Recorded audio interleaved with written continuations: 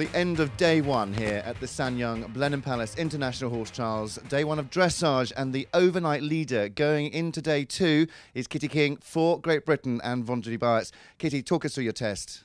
I was thrilled with him. He's only 8. There was a lot for him to look at in that arena. We didn't have the best warm-up because it was a monsoon. He was swinging his bum around and really trying to avoid being hit by the hailstorm and things. So all things considering, he went really, really well and tried his hardest. He was trying to look around a little bit, but we managed to keep his attention and keep him focused on what he was having to do. And, he really tried really hard for me, so I was chuffed to bits with him. I know he's a horse that you think an awful lot of. He's 8 years old, as you say, and one of his first, if not his first, CCI 3-star.